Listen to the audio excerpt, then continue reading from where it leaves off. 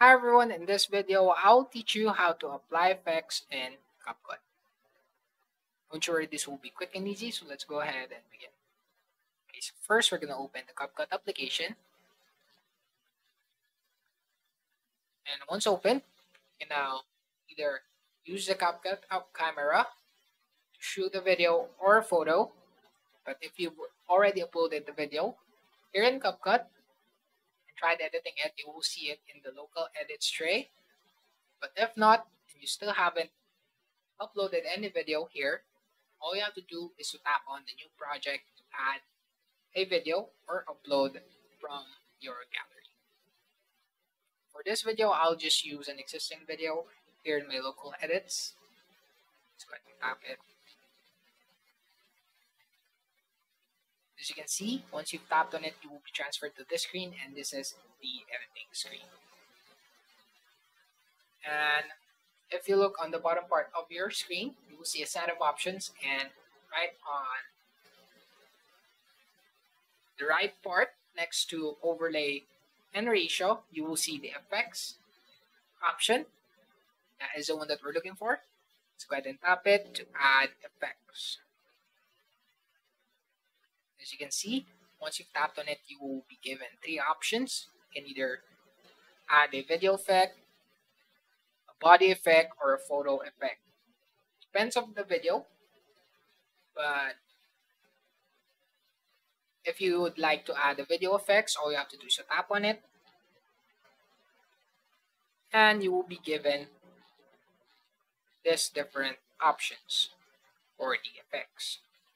There are opening and closing, lens, nightclub, star, distortion, and many more. You can apply it to your video. Let's say that I'll add this blur. As you can see, the effect blur is now on the video. Also, you can adjust by tapping on adjust. As you can see, you can now adjust how the effects are to your video. Once you're done, all you have to do is to tap on the check on the top right corner of the prompt. Let's go ahead and tap it. As you can see, it is now applied. And also, once you've added an effect, you will see this new set of options here on the bottom part of your screen. You can either adjust, replace effect, copy, object, and delete the effect. So if you'd like to replace and try other effects, all you have to do is tap on it and look for the other effect that you'd like to apply. Okay, so we're done with the video effects. We'll now try the body effects. By the way, body effects only apply to the person or a real person in your video. As for when you tap it, the effects applies to the people in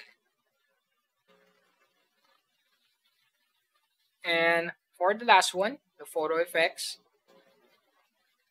when you tap on it, you will be given this set of options that only applies to photos that you'd like to include in the video.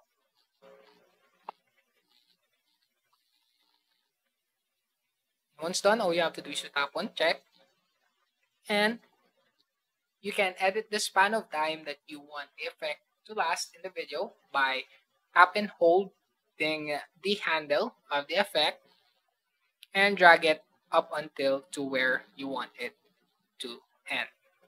Or you can make it throughout the whole video. All you have to do is to drag it all the way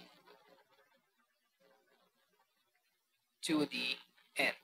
As you can see, it is blurred all the way to the end. And there you go. That's it for this video. I hope this video helped. Don't forget to like, comment, and subscribe. Also, ring the notification bell for you to be updated for newly uploaded tutorials. And I'll see you in the next video.